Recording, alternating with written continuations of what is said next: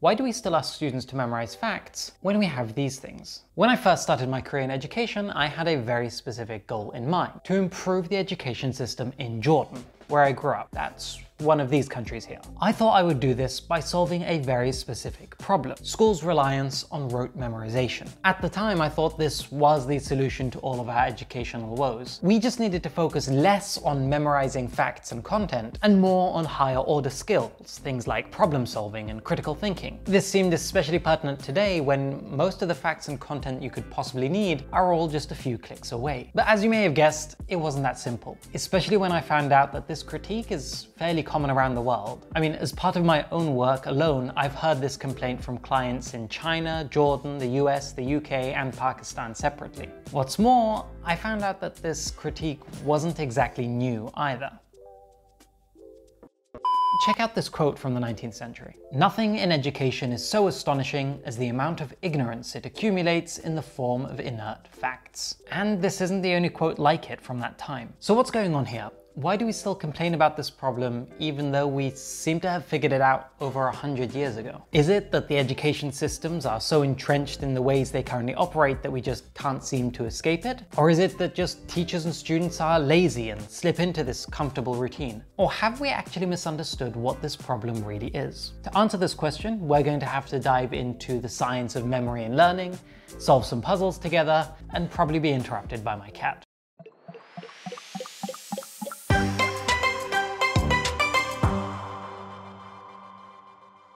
Let's be clear here on what the argument actually is. We don't know what the world is going to look like, whether 20 or even 10 years in the future. And this is true at both a global and an individual level. I mean, if you came to 12-year-old me and told me that I'd be making YouTube videos, okay, I'd probably believe you, but that's not the point.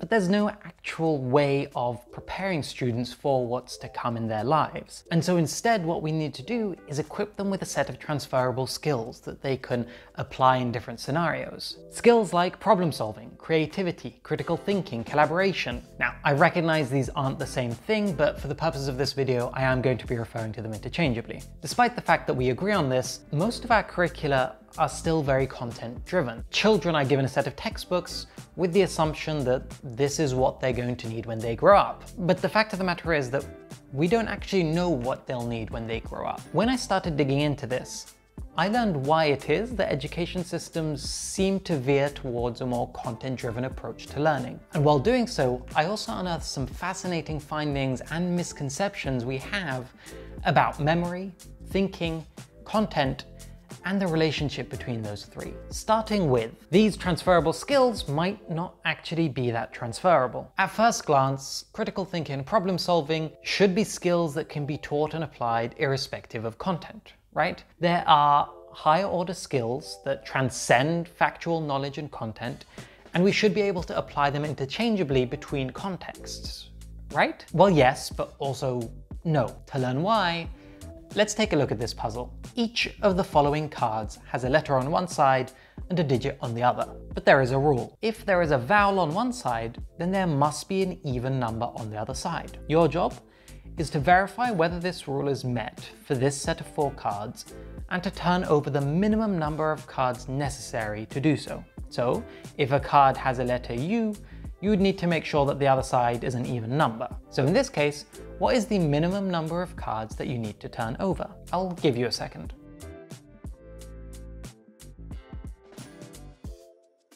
The answer is 2. You would have to check the first and the 4th cards.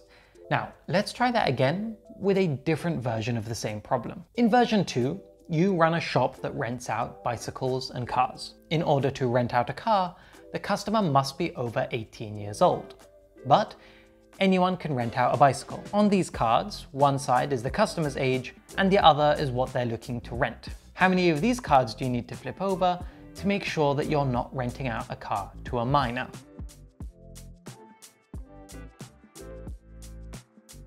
The answer, again, is 2. And if you're like most people, then you probably solved that second puzzle a lot faster than you did the first. But why is that? This is despite the fact that both puzzles are, in essence, the same. But why is it that the second one was so much easier to solve? We typically think of problem solving and critical thinking a bit like we think of a calculator. You input the numbers and the calculator churns out an answer. Similarly, we input data into our brains and your critical thinking does its work, and then it outputs some kind of answer.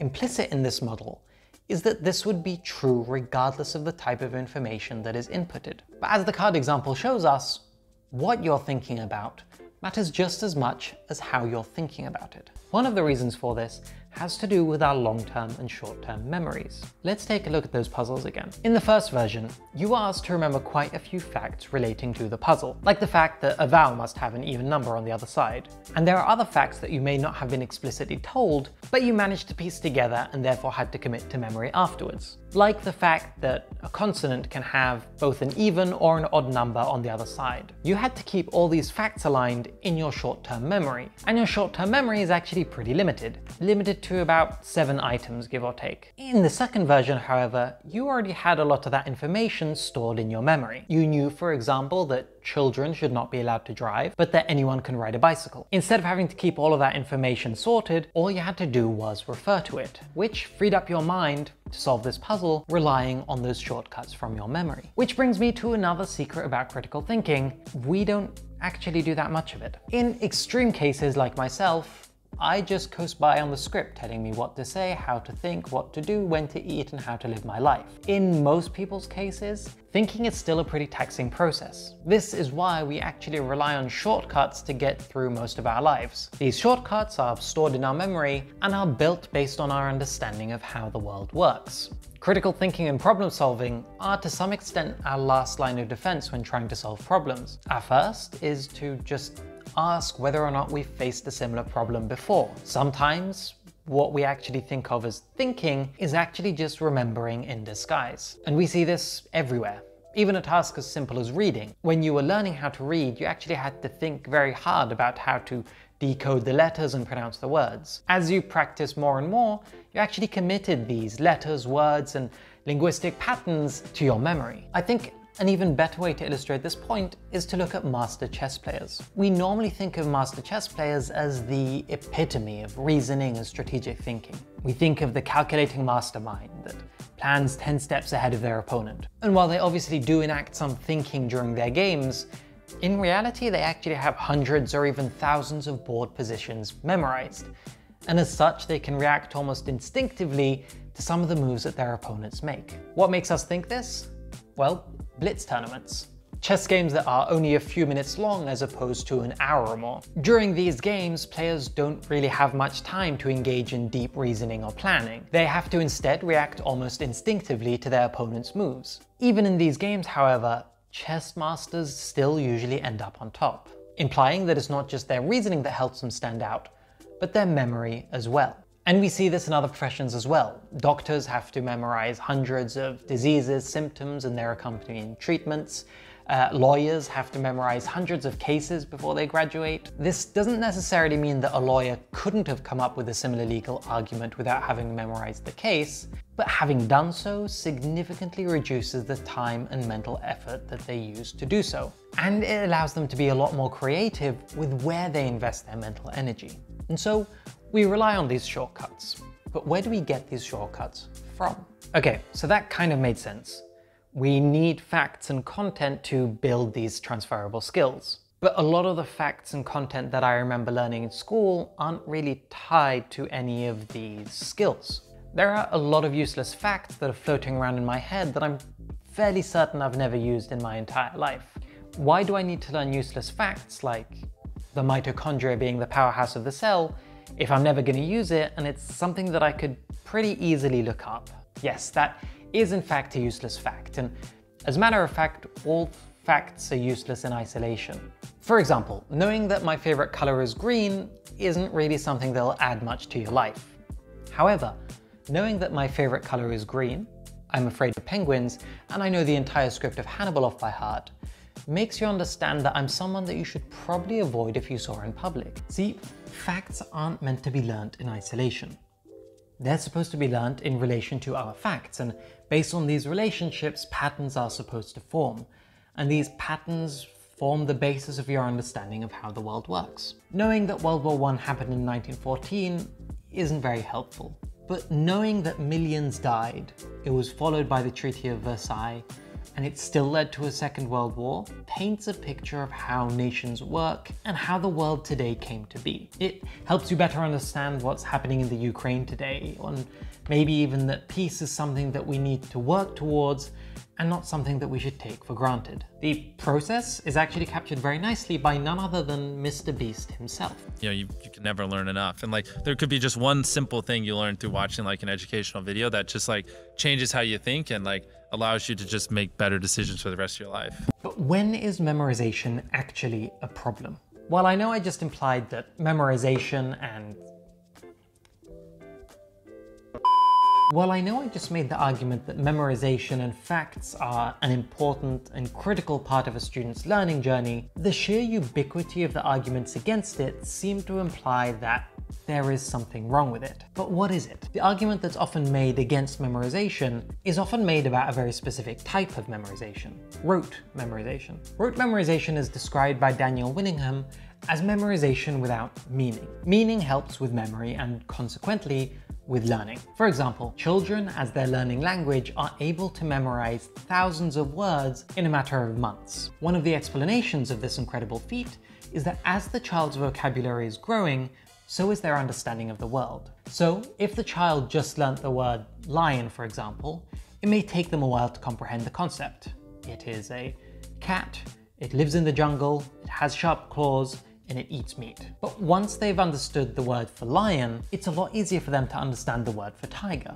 It's similar to a lion, but with stripes. One could argue that the art of teaching is all about making knowledge meaningful to students. But what if memorization is devoid of meaning? This is what we call rote memorization, and it can be a symptom of a bad education system. If students don't understand the implications of what they're learning, not only does that defeat the purpose, but it also makes learning more difficult. And there are students, teachers, and education systems that, whether they mean to or not, tend to promote these types of learning.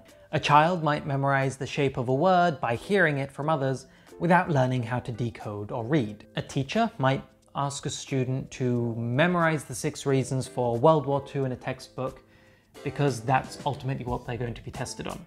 And they might feel that distracting them with nuance might actually be a disservice to that student. The result of rote memorization is often short-term gain, either for an exam or to avoid embarrassment in class at the expense of longer-term learning. Is there, however, a time where rote memorization is actually useful? Yes. Yes, there is, performing the script. But more importantly, sometimes a base level of knowledge is needed in order to engage in more meaningful learning later on. For example, if the teacher wanted to explain how the human cell works, that might be pretty difficult if the students didn't know the names of all the different components. For this reason, students might resort to rote memorization to build the basis and the groundwork for more meaningful discussions later on. In cases like these, students and teachers might resort to strategies to associate these facts with some kind of meaning, even if it is superficial. These might include strategies such as mnemonic devices like songs or acronyms to make it easier to remember later on. At different points in my schooling career, history was both my favorite and least favorite subject. Thinking back to when it was my favorite, I remember learning a lot about how history relates to my day-to-day life, how our countries and cultures, our families, are a result of historic events, and how to truly understand ourselves, we must first understand our history. When thinking back to when history was my least favorite subject, I don't actually remember that much. What I do remember is the stress and the time I spent memorizing chunks verbatim from the textbook because that's what was expected of me, and that's what I would be tested on. Ironically, I think I memorized more facts when the sole focus of the class wasn't rote memorization. The difference between the two classes? The teacher. And not just the teacher's skill, but also whether or not they were put in an environment that allowed them to explore this type of learning. Did they have the permission to explore alternative teaching methods? Or would they ultimately be penalized for not preparing you for that test that relies on rote memorization? The question isn't whether or not students should or shouldn't be memorizing facts. The question is how and when. And why is it that rote memorization sometimes replaces deep and meaningful learning? In this video, we've only just scratched the surface of the science behind memory, learning, and the relationship between content and thinking, and you can learn a lot more about it from these books here, the link to which can be found in the description. But what happens when memory fails? Forgetting plays as critical a role in learning as, well, remembering does. To learn what that role is and how forgetting can actually boost your learning, take a look at this video here. This was Abdullah from Eden, and I hope you have a good day.